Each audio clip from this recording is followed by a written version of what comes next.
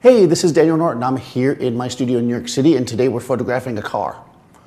Well, a little tiny car. So I decided to make this video because I often make statements, or when I'm doing other kinds of videos, I make kind of like a generic statement about something, and I don't really go into it, and I get a lot of questions about it. One is about depth of field and distance, and like photographing small things, and the other thing is about the size of your light affecting how hard or soft it is. You know, usually we're doing it with a person, and I'm kind of moving it closer, but if you think about it, this right now I'm using a 1 foot square box, and compared to this car, it is gigantic, right? This box is pretty small. On a person, for most portrait type things, it's gonna be a relatively hard light. And we did that video a while back, softbox hard light. On this car, it is gonna be super, super soft, which is exactly what we need. When you're photographing cars, or really any product, a large overhead light source on top is gonna give you nice, even light to at least get you started. I mean, at least as a starting point. So what we're gonna do is first I'm gonna set up the shot here, and then I wanna talk a little bit about kind of a depth of field. So I'm using, again, I have this little tiny car here. I've got my Canon camera. I have the Irix 150 macro. So I have a macro lens because I'm gonna get really close, right? Because the car is so tiny, I wanna fill my frame with it, right? Does that make sense? So what I'm gonna do is, we'll go over here. I think if I go like this, in live view, and then I also turn on live view here, guys, I think you should be able to watch it and capture one. Yep, you see it there, okay. So, first of all, I'm gonna look through the back of the camera, basically using live view. Now, if you had a mirrorless camera, you know, it would be like this as well. In a DSLR, you gotta put it in live view. Mirrorless camera, you can just look through the viewfinder, I guess.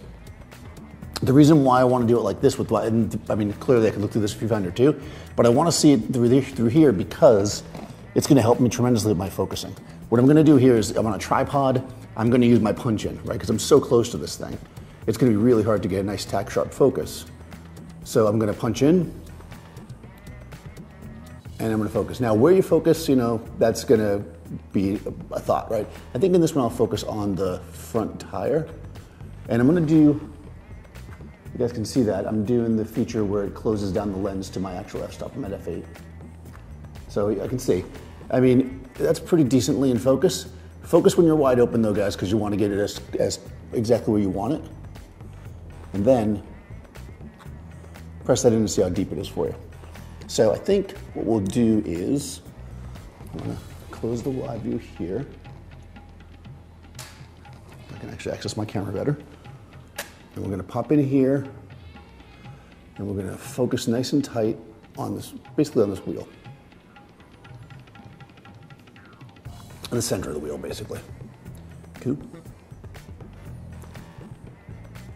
This is a very old car. Found it in some old stuff that I had, I think it was when I was a kid, so not that was that long ago.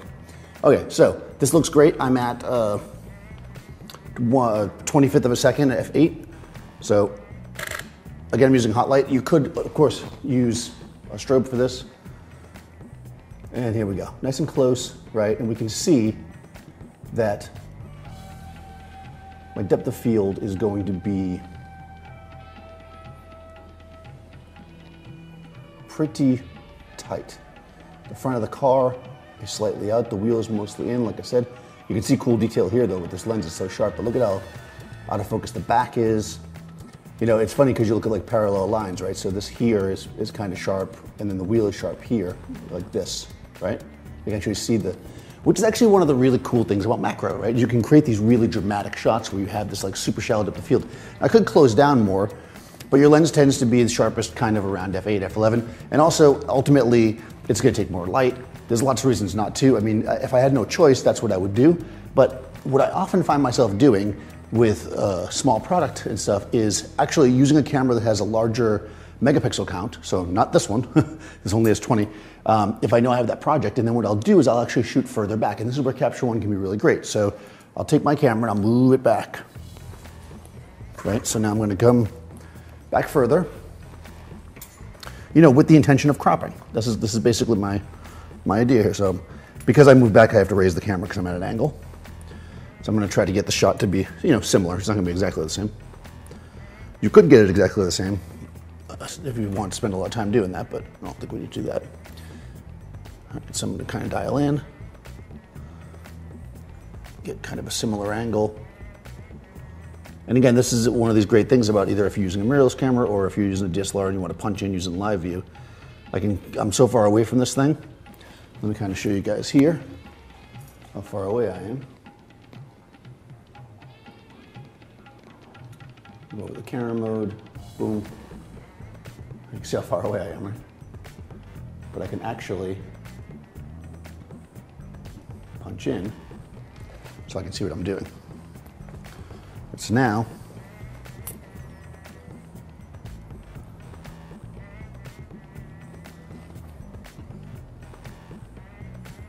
cool. It doesn't keep the punch in there when I do it this way, guys, so I have to turn it off for you, but you get the idea. Okay, so I'm gonna punch in here so I can get a good focus.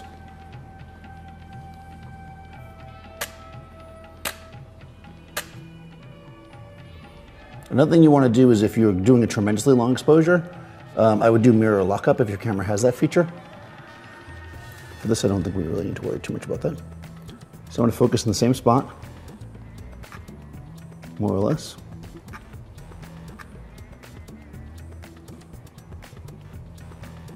Cool.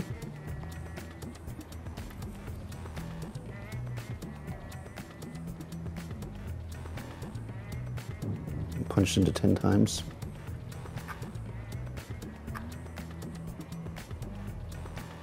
Okay. All right. Make that shot.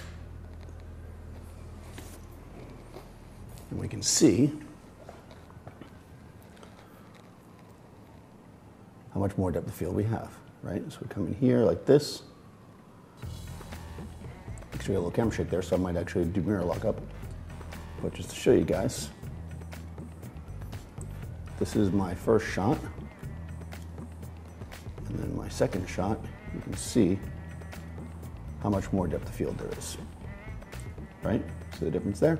It's tremendous, tremendous difference there.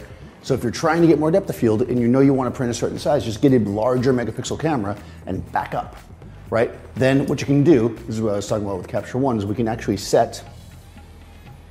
So if you're doing that, clearly, you don't want your client looking at it like, why are you so far away?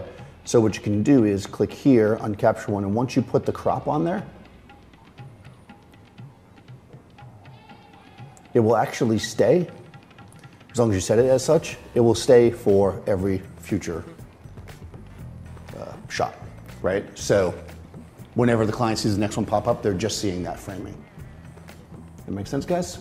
So nice and easy, further away, more depth of field, right? That's one of the major factors. So again, that's one reason why, and I made a video about it, why you want more high megapixel cameras, or you don't need them, depending on what you're doing.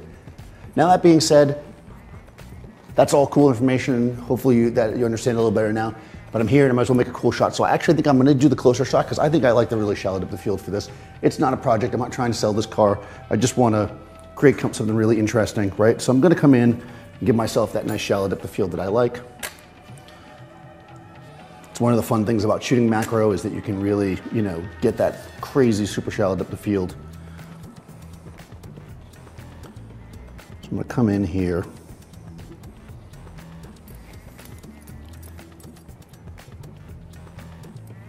Nice and tight. Maybe not quite as tight as I was before, but close. I'm gonna come in. So this is good, like this kind of lighting, this kind of flat overhead lighting is really great if you're doing, trying to sell something because it shows the detail really well. But if you wanna do something more editorial, add a little drama, then we can really play around with. I'm gonna focus on the same spot again, guys, at least to start with. But we'll see where it looks best once we get the final lighting in place. Okay, so there's our starting shot with the. See, it kept that crop. Told you. So we'll take that crop away. And again, with this camera, you would not do this because it just doesn't have nearly enough megapixels to do that. But with a larger camera, nobody's even going to notice that you're cropped in so tightly. But anyways, here we are. This is our car. Again, the shallow depth of field looks kind of cool, but it's kind of flat and boring. So I think what we're going to do is, I have another light. right? And when you want to make something more interesting, you add more lights. So this is a DLED7, so that's a bicolor LED. And what I'm going to do is I'm going to take my HMI, and I'm going to raise it up. I'll throw it on live view again for you guys. Cool, so clearly I raised it up and now it's dark, right? Because I'm creating, this is going to be my fill light now. I'm going to fill from above. Make sure this is nice and tight and in the position I want. And then I'm going to take my LED light and I'm going to make that kind of my key, but from the back. So I'm going to fire this thing up. And I think what I'm going to do is bring it around like this. And it's a bicolor LED as mentioned. I think I'm just going to dial it really warm, right? So we have this kind of warm light coming through the back. That looks pretty cool. We'll bring it down like this. Nice kind of warm light coming in. Kind of bring it off to the side, get a nice angle. So of course, what I'm kind of doing is creating the shadow of the car where I want it, making the shadow kind of part of my composition, right? So I think that's interesting to do that. And what we can also do is use the barn door, because I have a barn door in the back. I'm going to bring the barn door in and kind of let it give us a little bit more shadow in there, almost kind of causing a vignette. We can also do it a little bit in the front a bit, like that. I can also focus the light a bit if I want, to add myself some more contrast there. All right, let's see what that looks like. All right. So that is looking pretty cool. Right now I'm keeping it a little on the dark side because I want it to feel kind of more like a night, right? We even have our cool shadows from our, from our overhead. Now, one more thing that could be interesting. Might just add a little bit. This is kind of a beat up silver reflector. Yeah, there we go. And the reason why I'm using a beat up silver reflector instead of like a good silver reflector is I kind of want it to be uneven a little bit, just bouncing back a little bit of that warm light. Because remember, I'm bouncing the warm light in, so I don't want it to be perfect because it wouldn't look right. All right, I'm killing that for a second so I can focus. Now I think I might actually, let's see, I'm gonna focus. I think I'm gonna change my focus point and put it closer to the door. That might be more interesting. See what that looks like. Yeah, let's try that. There we go, right? We've got, again, it's still shallow. We're getting the front of it kind of out. And again, it's at the door, which is here. That's my focus. So this is the parallel line, right? So that's how shallow the field is. You know what's kind of interesting? Although I don't know what this lighting, if it'll be perfect, but let's see. You can actually see there's a steering wheel inside. So maybe it could be fun to focus on the steering wheel.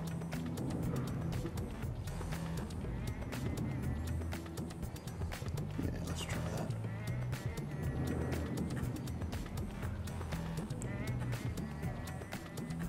Yeah, let's try that one. Roll it forward a little bit. Besides about being this close, you can just reach in there and grab it. Focusing on the steering wheel, just like that. More or less, kind of split the difference. Remember, there's only ever one spot that's absolutely in focus, so you got to kind of figure out roughly where you want it, and then take the shot. And that's kind of fun too. Right, now we've got the interior of the car, and it's a little smudge in there. And yeah, it's kind of a neat thing. There you go. So that's kind of fun, guys. Actually, I think the whole thing's a little bit bright, to be honest with you. So I'm gonna give myself a little more shutter, or go a little slow. It's a 50th of a second. There we go. That feels better for me. And honestly, like if you were doing this for some effect, you could probably put it on, like, let's say a brown piece of paper or maybe black, to get like asphalt feel or whatever you want. You could really mess around with this a lot. I'm just kind of giving you guys some examples as to what could work here. So hopefully that answers those two questions. The soft with the size, it's not always about people, right? It's about soft to size no matter what. So if you want a soft light in a product, you got to make sure it's bigger than the product. So this clearly is, right?